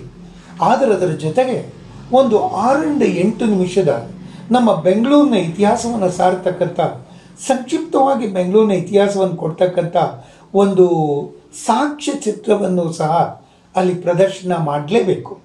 ಇದು ಕಳೆದ 4-5 ವರ್ಷಗಳಿಂದ ನಾನು ಆಗ್ರಹ ಪಡಿಸ್ಕೊಂಡು ಬರ್ತಾ ಇದ್ದೀನಿ. ಯಾರೂ ಅದನ್ನು ಮಾಡೋದಕ್ಕಿನ್ನೂ ಮುಂದಾಗಿಲ್ಲ. ಹೀಗಾದಾಗ ಇವತ್ತು ಬೆಂಗಳೂರಿನಲ್ಲಿ ಎಷ್ಟೊಂದು ಟರ್ಮಿನಲ್ ಬಸ್ ಸ್ಟ್ಯಾಂಡ್ಗಳಿವೆ. NR ಕಾಲೋನಿಯಲ್ಲಿದೆ, ಜಯನಗರದಲ್ಲಿದೆ, ಕೋರಮಂಗಲದಲ್ಲಿದೆ. ಅಲ್ಲೆಲ್ಲ ಜನ ಕೂತಿರ್ತಾರೆ. ಏರ್ಪೋರ್ಟ್ನಲ್ಲಿ ಗಂಟೆಗಟ್ಟಲೆ ಕೂತಿರ್ತಾರೆ. ರೈಲ್ವೆ ಸ್ಟೇಷನಲ್ಲಿ ಗಂಟೆಗಟ್ಟಲೆ ಕೂತಿರ್ತಾರೆ. ಅವರೆಲ್ಲರೂ ಈ ಒಂದು ಇತಿಹಾಸದ ಸಾಕ್ಷಿಚಿತ್ರವನ್ನು ನೋಡಿದಾಗ ಕೊನೆ ಪಕ್ಷ ಒಂದು 10,000ದಲ್ಲಿ ಒಂದು 100 ಜನಕ್ಕೆ ಅದು ಸೆನ್ಸಿಟೈಸ್ ಮಾಡಿದ್ರೆ, ಸ್ಫೂರ್ತಿಯನ್ನು ತಂದುಕೊಟ್ರೆ ನಮ್ಮ ಶ್ರಮ ಸಾರ್ಥಕ ಆಗುತ್ತೆ. ಇನ್ನು ಬಹಳ ಮುಖ್ಯವಾಗಿ ಬೇಕಾಗಿರ್ತಕ್ಕಂಥದ್ದು ಅಂತಂದರೆ ಈ ನಮ್ಮ ಮಕ್ಕಳಿಗೆ ನಾವು ಇತಿಹಾಸವನ್ನು ತಿಳಿಸ್ಕೊಡ್ತಕ್ಕಂಥ ಪ್ರಯತ್ನ ಮಾಡ್ತಾ ಇರ್ತಕ್ಕಂಥದ್ದು ಬಹಳ ಕಡಿಮೆ. ಇವತ್ತು ಬೆಂಗಳೂರಿನ ಇತಿಹಾಸವನ್ನು ಕೊಡೋದಕ್ಕೆ ಕನ್ನಡದಲ್ಲಂತೂ ಬಹಳ ಕಡಿಮೆ. ನನ್ನ ಕೆಲವು ಪುಸ್ತಕಗಳು, ಬಾಣಸುಂದರಾಯರು ಮತ್ತು ಇತರ ಕೆಲವು ಪುಸ್ತಕಗಳಿವೆ. ಇಂಗ್ಲೀಷ್ನಲ್ಲೂ ಒಂದು 10-12 ಪುಸ್ತಕಗಳಿವೆ. ಅವೆಲ್ಲವೂ ಕಾಲಾನುಕ್ರಮದ ಇತಿಹಾಸವನ್ನು ತಿಳಿಸ್ಕೊಡೋಕ್ಕೆ ಹೊರತು ಮೈಕ್ರೋ ಲೆವೆಲ್ನಲ್ಲಿ ಸೂಕ್ಷ್ಮವಾಗಿ ಬೆಂಗಳೂರಿನ ಮೂಲೆಯ ಪರಿಚಯವನ್ನು ಮಾಡಿಕೊಡ್ತಕ್ಕಂಥ ಒಂದು ವಿಸ್ತೃತವಾದ ಪುಸ್ತಕ ಇವತ್ತಿಗೂ ಬೆಂಗಳೂರಿನಲ್ಲಿಲ್ಲ. ಇಂತಹ ಪುಸ್ತಕಗಳನ್ನು ದೊಡ್ಡ ಗ್ರಂಥ ಮಾಡೋದಲ್ಲ, ಅವುಗಳನ್ನು ಸಣ್ಣ ಪ್ರಮಾಣದಲ್ಲಿ ಈವನ್ ಕಾಮಿಕ್ಸ್ ರೂಪದಲ್ಲಿ ಮಾಡಿ ಶಾಲಾ ಕಾಲೇಜು ಮಕ್ಕಳಿಗೆ ಬಹಳ ಕಡಿಮೆ ದರದಲ್ಲಿ ದೊರಕುವ ಹಾಗೆ ಆಗಬೇಕು. ಅದು ಸಹ ಬಹಳ ಮುಖ್ಯವಾಗಿ ಆಗಬೇಕು. ಇನ್ನು ನಾನು ಕೊನೆಯದಾಗಿ ಇನ್ನೂ ಅನೇಕ ಸಂಗತಿಗಳಿವೆ. ಸಮಯದ ಒಂದು ಅಭಾವ ಮತ್ತು ಸಮಯ ಮುಗಿತಾ ಬಂದಿದ್ದರಿಂದ ಇನ್ನು ಕೊನೆಯದಾಗಿ ನಾನು ಹೇಳಬೇಕಾಗಿರೋದೇನೆಂದರೆ, ಪ್ರವಾಸೋದ್ಯಮದ ದೃಷ್ಟಿಯಿಂದ ನಮ್ಮ ಬೆಂಗಳೂರಿಗೆ ಲಕ್ಷಾಂತರ ಜನ ಪ್ರವಾಸಕ್ಕೆ ಬರ್ತಾರೆ. ನಾನು ಲಂಡನ್ಗೆ ಹೋದಾಗ ಅಲ್ಲಿಯ 48 ಐಕಾನ್ಗಳನ್ನು ಪ್ರವಾಸದ ಒಂದು ಮೆಮೆಂಟೋಗಳಾಗಿ ಮಾಡಿದ್ದಾರೆ. ಲಂಡನ್ ನಗರದ ಇತಿಹಾಸವೇ ಒಂದು ಸಣ್ಣ ಕಾಗದದ ಚೂರದಲ್ಲಿ ಒಂದು ಪೌಂಡ್ಗೆ ಅಲ್ಲಿ ಯಾವುದೇ ಒಂದು ಪುಟ್ಟ ಪೆಟ್ಟಿಗೆ ಅಂಗಡಿಯಲ್ಲಿ ದೊರಕುತ್ತೆ. ಅಲ್ಲಿ ಒಂದು ಪೋಸ್ಟ್ ಬಾಕ್ಸ್ ಸಹ, ಟೆಲಿಫೋನ್ ಬಾಕ್ಸ್ ಸಹ ಒಂದು ಮೆಮೆಂಟೋ ಆಗಿ ದೊರಕುತ್ತೆ. ಆದರೆ ನಮ್ಮ ಬೆಂಗಳೂರಿಗೆ ಬರ್ತಕ್ಕಂಥ ಪ್ರವಾಸಿಗರು VITM ಆಗಲಿ, ಮ್ಯೂಸಿಯಂ ಆಗಲಿ ಅಥವಾ ಎಲ್ಲೇ ಹೋಗಲಿ, ಅವ್ರಿಗೆಲ್ಲ ನಾವೇನು ಕೊಡ್ತಾ ಇದ್ದೀವಿ ಗೊತ್ತಾ? ಅನಾನಸ್ ಚೂರುಗಳಿಗೆ ಕೊಡ್ತಾ ಇದ್ದೀವಿ, ಸೀಬೆ ಹಣ್ಣು ಅಥವಾ ಬೇರೆ ಯಾವುದೋ ಪುಟ್ಟ ಪುಟ್ಟ ಆಟದ ಸಾಮಾನುಗಳನ್ನು ನಾವು ಅವ್ರಿಗೆ ಮಾರ್ತಾ ಇದ್ದೀವಿ. 480 ವರ್ಷಗಳ ಇತಿಹಾಸ ಇರ್ತಕ್ಕಂಥ ಈ ನಗರದ ಇತಿಹಾಸವನ್ನು ಸಾರ್ತಕ್ಕಂಥ ಒಂದಿಷ್ಟು ಐಕಾನ್ಗಳನ್ನು ಸುಲಭ ದರದಲ್ಲಿ ನಾವು ಕೊಡೋದಕ್ಕೆ ಸಾಧ್ಯ ಇಲ್ವಾ? ಇವತ್ತು ಬೆಂಗಳೂರಿನಲ್ಲಿ ಎಷ್ಟೊಂದು ಸ್ಟಾರ್ಟಪ್ಗಳಿದ್ದಾರೆ. ಅವರೆಲ್ಲ ತಾವು ಕೆಲಸ ಮಾಡೋದಕ್ಕೆ, ಉದ್ಯೋಗಕ್ಕೆ ಹೋಟೆಲ್ ಮಾಡೋದು, ತಿಂಡಿಯ ಗಾಡಿಗಳನ್ನು ಮಾಡೋದು ಎಲ್ಲ ಮಾಡ್ತಾ ಇದ್ದಾರೆ. ಅದನ್ನೆಲ್ಲ ನಾನು ಕಡೆಗಣಿಸ್ತಾ ಇಲ್ಲ. ಆದರೆ ಅದರ ಜೊತೆಗೇನೆ ಇನ್ನೂ ಬೇರೆ ಯಂಗ್ಸ್ಟರ್ಸ್ ಎಲ್ಲ ಈ ರೀತಿಯ ಬೀಗದ ಕೈಗಳನ್ನು ಅಥವಾ ಚೈನ್ ಮಾಡೋದಾಗಲಿ, ಪ್ಲೇಟ್ಗಳಲ್ಲಿ ವಿಧಾನಸೌಧ ಹೈಕೋರ್ಟ್ನ ಚಿತ್ರವನ್ನು ರೂಪಿಸೋದಾಗಲಿ, ಕೆಂಪೇಗೌಡನ ಗೋಪುರ ಇರತಕ್ಕಂಥ ಮೆಮೆಂಟೋಗಳನ್ನು ಮಾಡೋದಾಗಲಿ ಮಾಡಿ ಅವೆಲ್ಲ ಇವತ್ತು ನಮಗೆ ಪ್ರೊಡಕ್ಷನ್ಗೆ ಒಂದು ₹100 ಒಳಗಡೆ ಆಗುತ್ತೆ.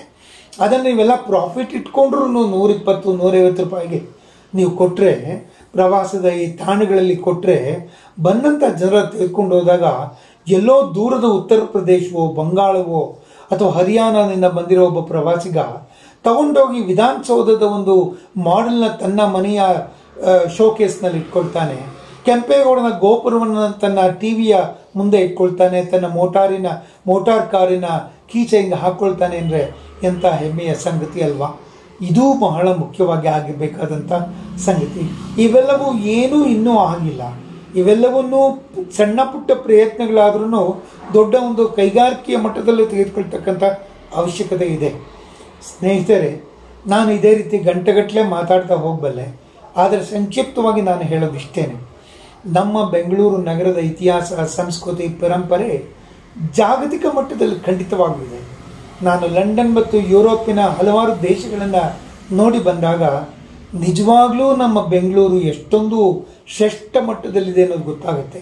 ಇದು ನನ್ನೊಬ್ಬನ ಅಭಿಪ್ರಾಯ ಅಲ್ಲ. ಈ ರೀತಿ ವಿದೇಶಗಳನ್ನು ಸುತ್ತಿಕೊಂಡು ಬಂದವರೆಲ್ಲ ನಮ್ಮೂರೇ ಬೆಸ್ಟ್ ಗುರು ಅಂತ ಉದ್ಗಾರ ಮಾಡಿರ್ತಕ್ಕಂಥದ್ದನ್ನು ನಾನೇ ಅನೇಕ ಬಾರಿ ಕೇಳಿದ್ದೀನಿ. ಹೀಗಾಗಿ ಇಂಥ ಊರನ್ನ ನಾವು ಜಾಗತಿಕ ಮಟ್ಟದಲ್ಲಿ ಯಾಕೆ ಉನ್ನತ ಸ್ಥಾನಕ್ಕೆ ತೆಗೆದುಕೊಂಡು ಹೋಗಬಾರ್ದು?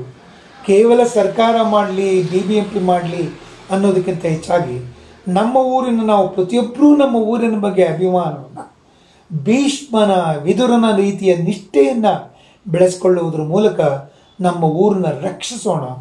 ಒಂದು ಉತ್ತಮ ಪ್ರವಾಸೋದ್ಯಮದ ಕೇಂದ್ರವನ್ನಾಗಿ ಮಾಡೋಣ.